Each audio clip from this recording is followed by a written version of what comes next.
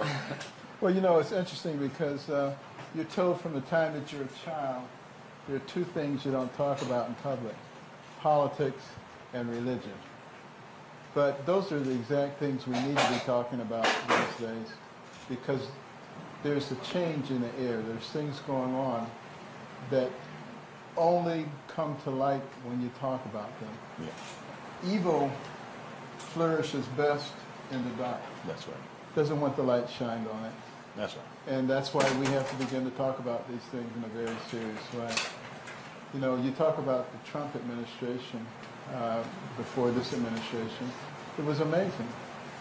You know, the opportunity zones, $75 billion of money brought in from the private sector into depressed communities, mostly minority communities, lifted 1 million people out of poverty, provided incredible opportunities.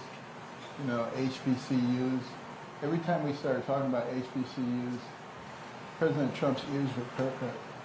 And, you know, he established a pipeline so that we don't have to come and beg every year.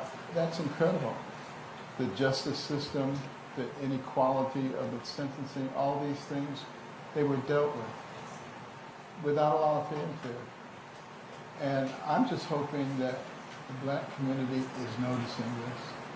You know, a lot of people in the black communities and in the liberal community in general say, you know, Carson changed. I haven't changed one bit in the last 20 or 30 years. You read my books from 20 or 30 years ago, they say the same things I'm talking about now. The only thing that changed is that I became a Republican, you know? And we need to get beyond that and really look at what works for people.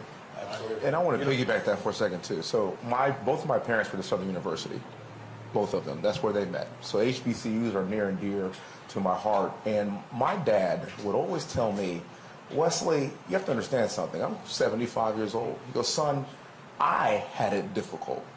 You don't have it difficult. We have come a very long way. And for a gentleman like me, who's sitting here as a United States congressman, whose parents are graduates of HBCUs, and at the time, that's actually all they had. And for us to be sitting right here talking about strong black businesses, talking about black excellence, which is exactly what this represents. That's right. Talking about the next generation and how can we continue to build on this, like the young gentleman in the back.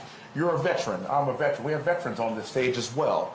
This is all about black excellence, and it's not confined to one party.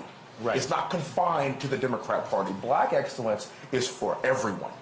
And so whenever I think about my parents that started at HBCUs and what President Trump has done for HBCUs, how he has created that pipeline, I got to tell you, I am so impressed by this, and it cannot be ignored.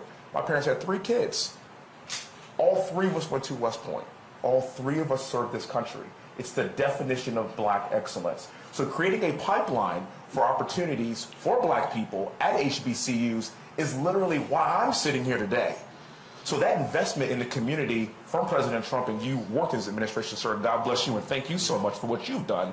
That is why we have to continue to build on this. President Trump is a harbinger of black excellence.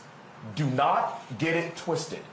We have seen it, we have lived it, you articulated every point extremely well, and then how do we build on this for 4 more years after November?